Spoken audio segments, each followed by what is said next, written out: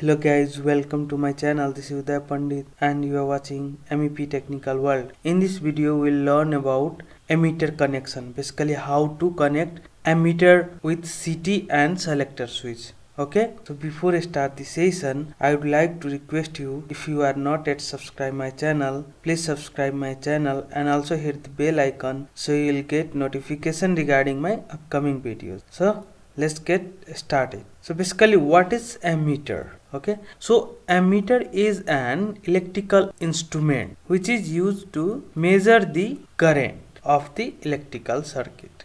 Okay, so this is the view of analog ammeter. Okay, so this is the analog ammeter, and if we talk about its current measuring range, so it's range from 0 to 5 ampere. Okay, so this ammeter is for circuit up to 5 ampere, where we have a 5 amperes load where we can directly connect this ammeter without any CT. Okay, but above the 5 amperes, okay, at that condition we have to use CT, which is current transformer. Okay, so simply what we have to do, so this is used to measure the current, and unit of current is ampere. Okay, so let's do a simple connection of this ammeter which is up to 5 ampere. So directly how to connect directly with meter in simple circuit. So one thing, remember that ammeter is always connected in series, okay, in phase wire or live wire to measure the current of that circuit. Okay, so let's do simple connection. Okay, so here we have a ammeter. Okay, so this is our ammeter which range is from 0 to 5 ampere. Okay, so suppose here we have a load. So this is our load. Okay, and this is our 220 volt supply source. Okay, single phase supply source. So this is the phase, or we can say live wire, and this is neutral. So neutral will be directly connected over here to the load, and as you know that ammeter is always connected in phase wire, so it is connected in series. So let's take a wire from phase and connect it to the terminal. So at the back side of this ammeter we have two terminals like A1 and A2, okay, or plus minus. Okay, so one terminal from phase wire it is connected over here, and another from another terminal of this ammeter it is connected to the load. So in this way we can connect the simple ammeter which is connected in series directly. Okay, because here we have a circuit which has 5 ampere capacity. Okay, so to measure the current of that circuit we have here connected this one ammeter. Okay, now come to ammeter, which the circuit where we have a suppose 50 ampere or 100 ampere currents or 200 ampere currents. So we will not connect previous one meter, this one, directly. If we connect it, it will be burnt out because of this amperage capacity. This will only measure the current up to 5 ampere in direct circuit. Okay, so for higher capacity, for higher range current measuring, what we have to do, we have to use ratio type ammeter and with CT. Okay, so these are the ammeter which have range from 0 to 200 ampere. Okay, which is in ratio 200 by 5 ampere. Okay, so this is also 0 from 150 ampere. So this is also 100 by 50 ampere. Okay, so this ammeter will be used in higher ampere rating. Okay, where we have to measure the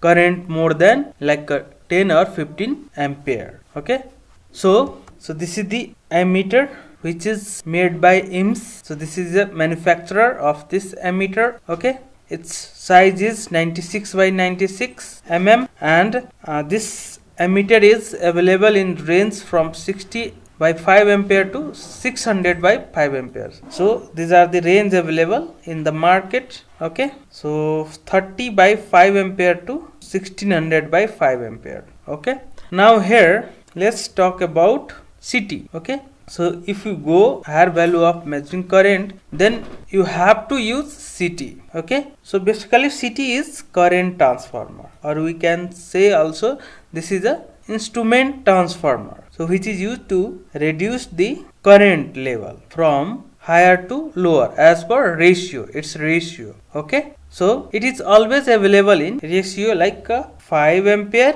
by 5 ampere or 1 ampere. So this is the ratio of CT. Simply we can say this is used to reduce the step down the currents. Okay, so here we have a two terminals, one is S1 and another is S2. These are the secondary terminals, and another we have a P1 and P2 side, power terminals directions. Okay, when we are going to install this CT in the wire power cables or bus bars, at that time we have to look into this P1 and P2 direction as well. Okay, so now let's come to, and one thing, during the selection of ammeter and CT, if we are going to fix in the panels, at that time first we have to calculate the load current. So actually how much current that circuit will be taken, so according to that we will select the ammeter and CT ratings. So when we select the ammeter and CT, at that time during the installation we have to select the same size of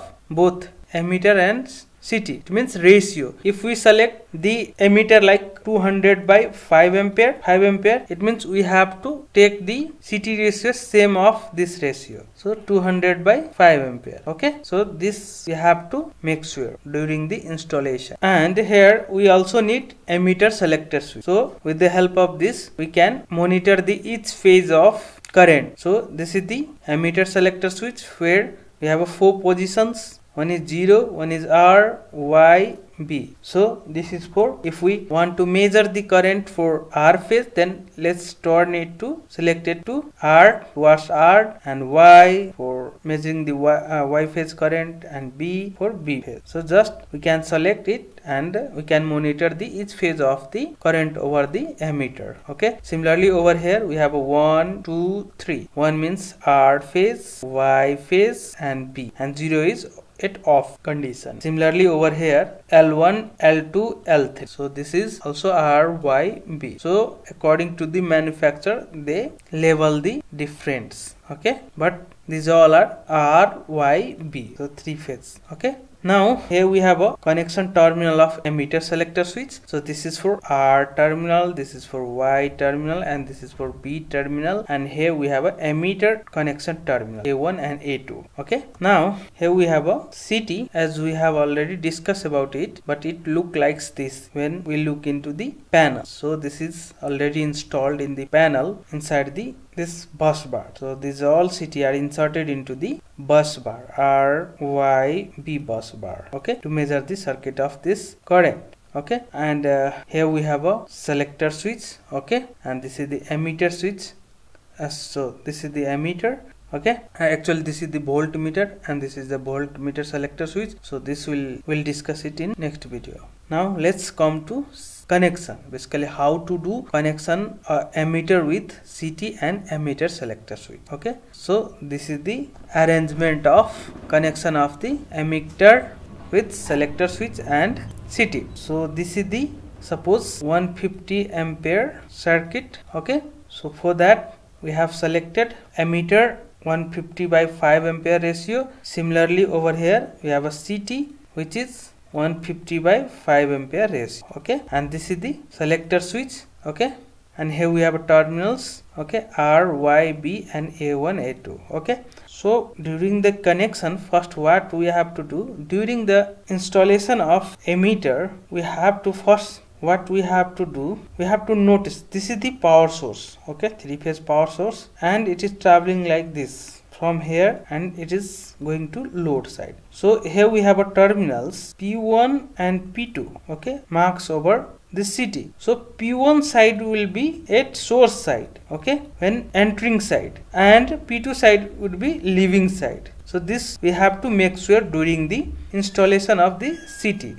Okay, so here P1 is over here and P2 is up here. So this is the entering side and this is the leaving side. Okay, so entering means entering side will be always P1 and leaving side will be always P2. Okay, so this we have to remember during the installation. Now let's start the wiring. So first what we have to do, let's take a, so these are the S1 terminal, S1, S2, similarly S1, S2 and S1, S2. Okay, so S1 from R phase it is connected to R, and from Y it is connected to Y, and from B it is connected to B. Let's connect the all S2 terminal of all three CT and connect it to one wire, and it is connected to the A2 terminals. Okay, so up to here we have completed the wiring between CT and selector switch, and now from selector switch to ammeter. So simply what we have to do, from A1 terminal let's take a wire and connect it to the plus terminal. Okay,